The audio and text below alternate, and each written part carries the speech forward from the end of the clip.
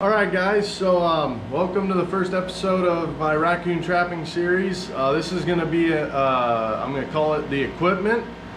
It's going to be a breakdown of the basic equipment you need. Well, you don't really need all of them, but you definitely should probably start out with one of these. And I'll tell you which one is more user-friendly for a beginner and which one's more complex, so you should probably have a year or two of experience before you should use it. I'm kind of just going to go into detail on them a little bit. So without further ado, guys, we'll get started here. I'm going to start off with what I would say is probably the simplest for a beginner. That's going to be your dog-proof trap. This here's a Duke pull-only dog-proof trap. I don't know how well you guys can see that, but Duke pull-only dog-proof trap. This one's powder-coated, so the powder coat, if you get the powder coated ones, it'll protect these springs in here from getting moisture in there. It'll make your springs last longer and be a lot stronger. So anyways guys, yeah, this is your Duke dog proof. You just compress the springs like so, fold the trigger over like that, and then you put that up, and there you go, there's your set dog proof. I'm gonna have a couple episodes just explaining how to use these and their application. But definitely recommend dog proofs for a beginner level raccoon trapper. I know I still use a ton of them. A lot of raccoon trappers use a ton of them. So definitely a really good tool. However, now I'm going to talk to you guys a little bit about the trap that I started out with trapping. And that would be a 1.5 coil spring.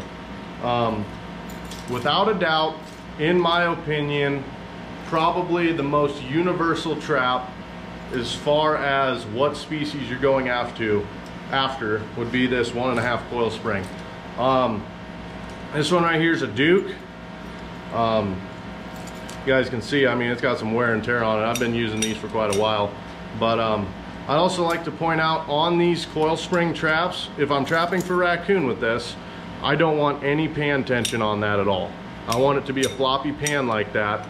And you can adjust that with this little nut right here and this screw head, if you guys can see that. On these Duke, this is a Duke, you just put a Phillips screwdriver in this end, get a little crescent wrench or something on this little nut right here, and that's how you can adjust your pan tension. But I always, if I'm raccoon trapping, especially in the water, definitely running no pan tension on that at all, simply for the fact you can pick up mink, muskrat, whatever, with this coil spring. So anyways guys, I'll kind of just show you how to set it here. I just use my hands, guys.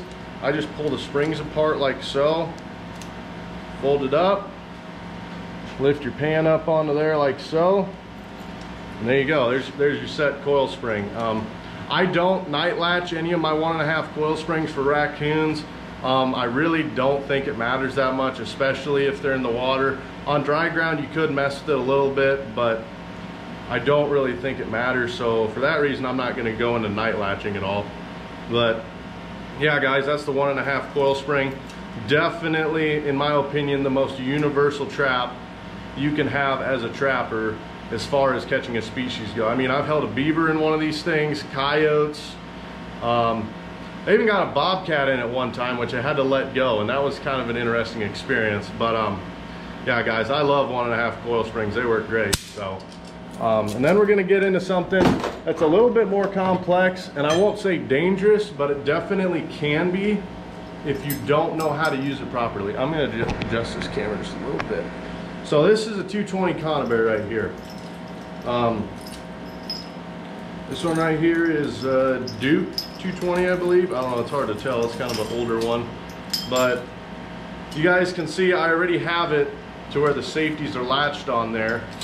But they won't come like that. I'll actually pull them off here so you guys can kind of see what it looks like without them safeties on. Just so you know what you're looking for if you're out at the store or something. But here's what you guys are going to get.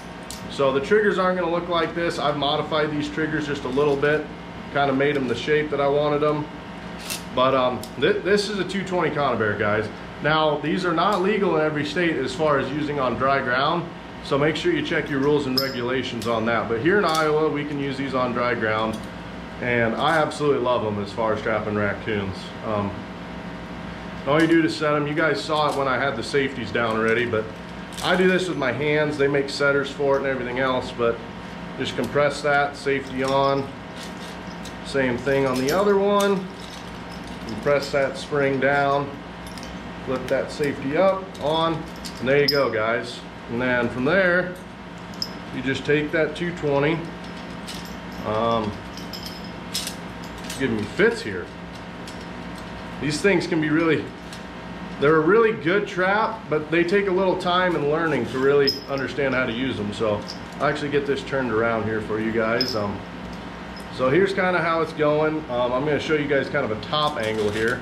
So you're going to compress it like so, and then on this dog up here, you have 2 notches, okay? You got the one that's a little bit further out, and then you got this one.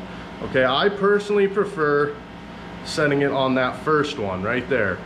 Now my triggers are facing out just a little bit, which I don't really like that much. I'll probably modify that whenever I get it out in the field, but that's the one I prefer to do it on. You can also do it on the other one. I don't really think it makes a difference, guys. Not enough of a difference to where you're gonna notice a drastic change, in my opinion. But some guys swear by either way. In my opinion, doesn't really matter. Both ways are gonna catch critters. So yeah, guys, that's a 220 for you. So now I'm gonna move more into my the staking part of this episode, and kind of explain to you guys what I use to stake these traps. So the most basic thing that a beginner can use would be a piece of rebar. This is a 24-inch piece of rebar here. It's got a washer welded on the end of it. Works great. Used these for about 2 years straight before I switched over to using pogos. But rebar works, guys. It just, if you're running so many traps to the point where you have enough rebar, this stuff gets really heavy really fast. But it works great. And then next to this is the washer rebar stake. I'll show you guys. Here's a T-bar stake. These also work very well. This one here's a 30-inch. I use these for beaver trapping, but yeah, this is a 30-inch T-bar stake. Work very good. However, especially with using your dog proofs, you have to be careful because they can get that wrapped around here. I'll actually just show you guys here quick.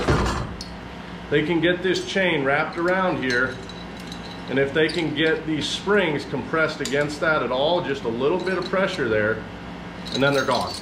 So, not saying it's gonna really happen with a really stout dog proof, but if you get one that's kind of older or the springs aren't as good, they can definitely pop themselves right out of them dog proofs. So, I would not recommend one of these for using with dog proofs. However, the occasion I just showed you will not happen as much as it may seem like based on how I'm talking about it. It's kind of rare, but they can get out, and I like to minimize losing fur because I definitely hate pulling up and having a snapped off trap. And the last but not least would be my favorite, and this is what I use a lot of. This is a pogo anchor. I make all these myself. I probably have, oh boy, 500 or 600 of them that I've made now. This is just a 2-inch washer on here. It's got a J that comes through it. The J hook is closed, and then 24 inches of cable that I have aluminum ferrule crimped onto the washer, and then I have made myself about, I don't even know how big that loop is, big enough to get this washer through, guys, is all you really need. But yeah, I've crimped that on here, and this is what I use. Now to put this in the ground, you have to have one of these. I mean, I don't think there's really ifs, ands, or buts about it. You have to have a pogo driver. This is the heavy duty one just because I'm hard on stuff and I don't really trust the skinnier one because I'd probably find a way to break it. But you guys can see this, it's got that little slot in there, just a little tiny slot, and then it's got a notch. And I'll show you guys that's thing's purpose here. So as you slide your pogo anchor into this pogo driver, if I can get it in here, there you go. So I got it in there. You guys can see that washer fits perfectly into that little notch in there, that little, whatever you want to call it. And then this little itty bitty thing right here is for your J hook to sit in.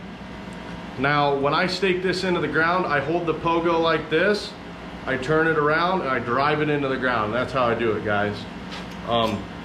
Absolutely love these pogo anchors. If you can get them or make them yourself, we definitely recommend them. They're a heck of a lot lighter than rebar, I'll promise you that.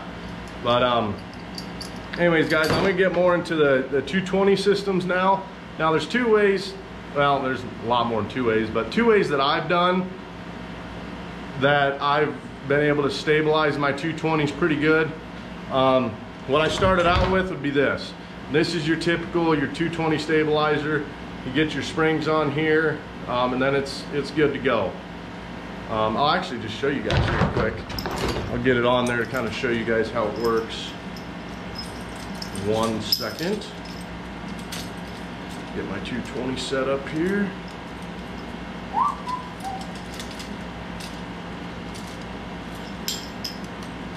Oh, let's not do that. All right. So we got our 220 set now. Maybe. I don't know why this one's giving me so many fits. There we go. Okay. So we got our 220 set now, right? There you go.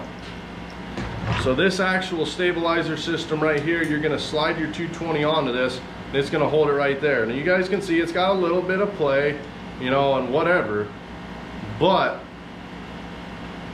this will hold your trap there. I mean, they're not gonna knock it off of there by any means unless they're really interested in just playing with it, and at that point they're probably gonna catch themselves anyways. But this is one method that I used to do it. And the method that I've most recently started using, I got this from Iowa Trapper. I take no credit for this idea at all, but this is a muskrat stretcher, guys. I've cut the bottom off of it, and all I'll do with this is I'll take it, I'll compress it like so.